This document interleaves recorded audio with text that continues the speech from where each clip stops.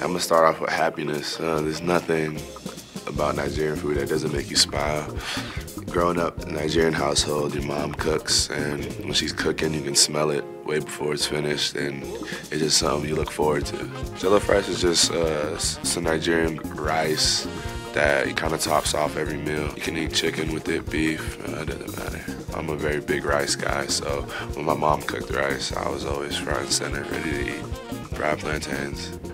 She makes them sweet, not too dry, so they have like a nice texture to them. It's like a treat, almost like a dessert. I haven't ventured into the Nigerian food, but I see myself as, one familiar in the culinary arts, I'm a stir-fry type of guy.